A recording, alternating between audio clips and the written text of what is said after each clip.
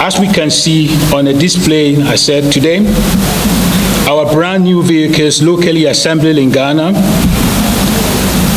is giving us a high quality standard of products and then also a value of money. And this accounts that we are again on the right path. And looking to an account of since we establishment of this auto industry since 2019, 2020 to date, we have seen a total production or a total assembly of vehicles of 4,700 plus, which is amounted about 9.7 of our new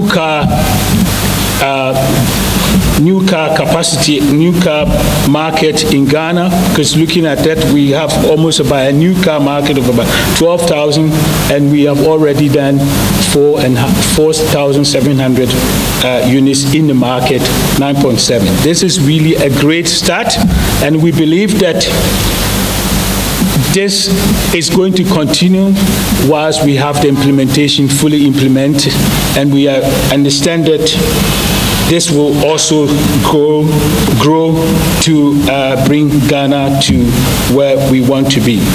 So with this 9.7% of our production is also served for the Ghanaian market, and as well as also an export to our neighboring countries.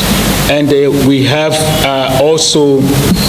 we've seen that recently some of our OEMs, locally assembled products, have already reached to countries like Ivory Coast and Senegal as an export.